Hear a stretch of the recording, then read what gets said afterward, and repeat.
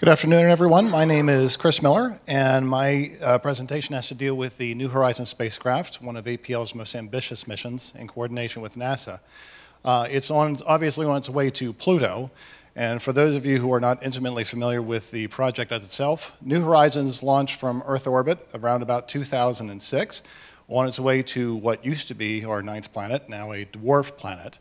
Altogether a successful launch, and it's on its way, or was on its way, to Jupiter, which it arrived at a mere 16 months later in May of 2007.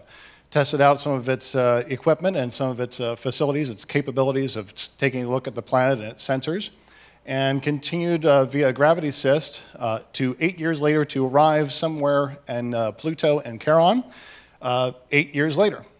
I told my kids about this a little while back, and they kind of scratched their heads, and I said, scratched their heads and asked, what's wrong?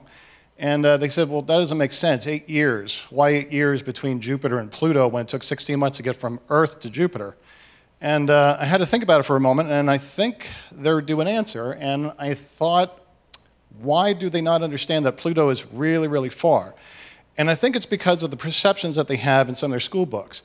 Here's a great example. When we all grew up, dinosaurs were these cold-blooded, lethargic things that just kind of romped around the Earth.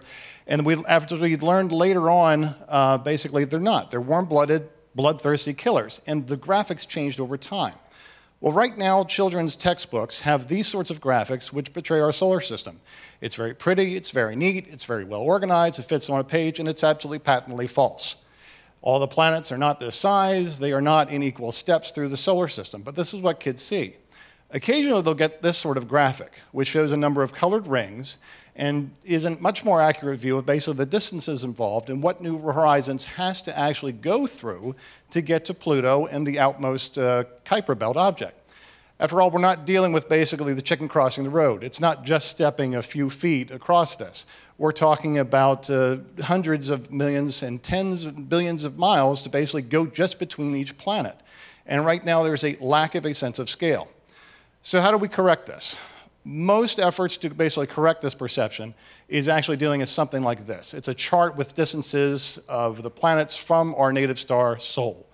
It's not very engaging to people. It's not very terribly interesting.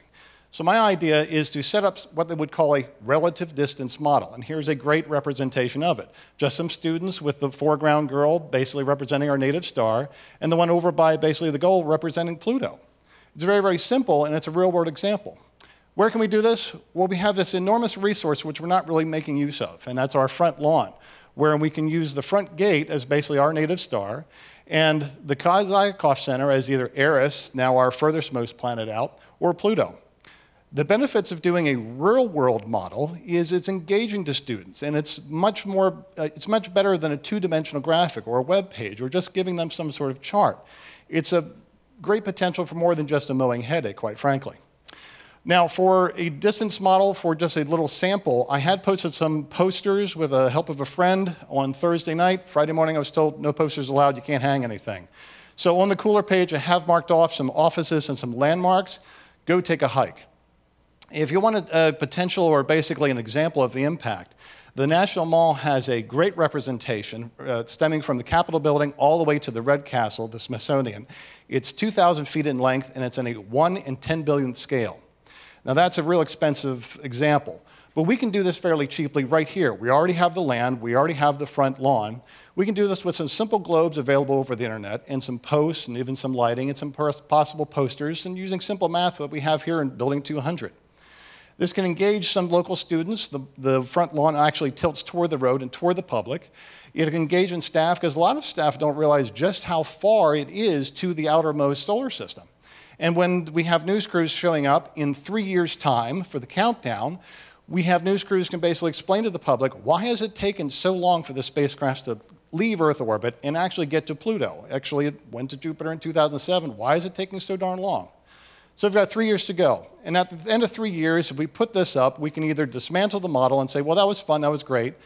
But remember, New Horizons isn't stopping. It's going on into the Kuiper Belt, and the mission will continue. So we can keep this going on and beyond. So that's my presentation to basically do some sort of small model in the front lawn. Thank you very much, and I look forward to your votes.